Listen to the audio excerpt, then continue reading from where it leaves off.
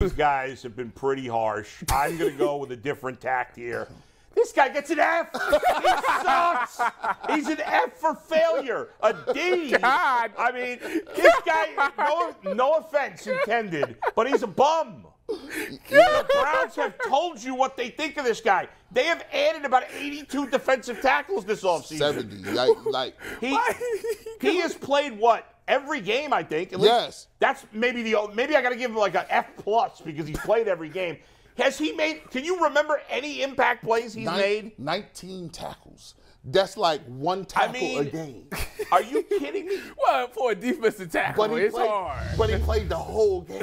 He was playing a lot. Like, this guy makes no impact on the field. You talked about the PFF grade. He stinks. This guy was the 88th pick in the draft. You got to factor it in. If he were a 6th-round pick, I'd call it a D. Because, like, all right.